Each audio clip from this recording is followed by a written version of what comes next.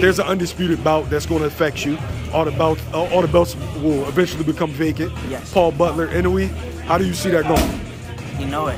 I just don't feel like Paul Butler have it for Inoue. Inoue is just one of the sharpest fighters I've seen. His punches are so close that you just can't see them, and the punches you can't see, those are the ones that knock you out.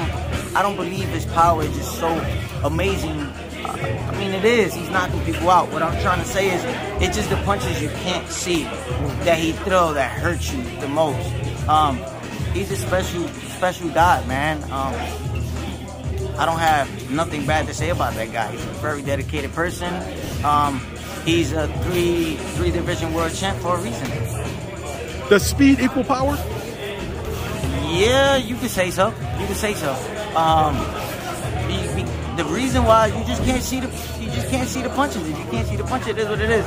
Not all the time. You also gotta have good precision with your punch. You could be a speed fighter and just you're not sitting down on your punches. It's really not gonna do much, you know, to you. But if you throwing the punch sitting down and the opponent can't see it, yes, they definitely.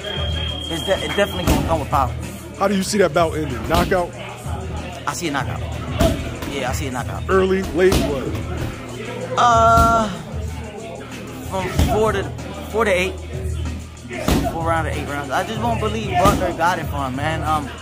Butler got a very similar style to Jason Maloney. And I feel like, personally, Jason Maloney is a better fighter than Paul Butler. And you see how that ended. You know, it took him out in the 9th round. So. All right.